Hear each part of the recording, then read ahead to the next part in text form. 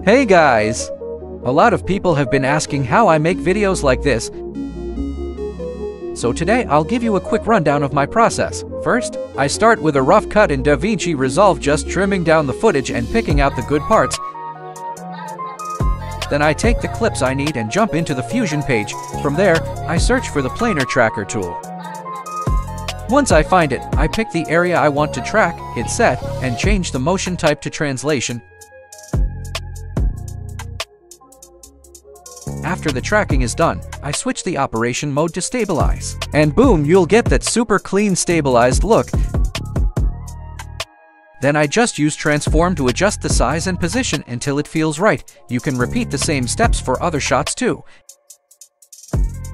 And if the Y-axis movement feels a bit too strong, just uncheck Y under the translation settings, it'll smooth things out nicely. Finally, I hop back to the edit page, tweak the timing a little, and that's it, you've got yourself a finished clip.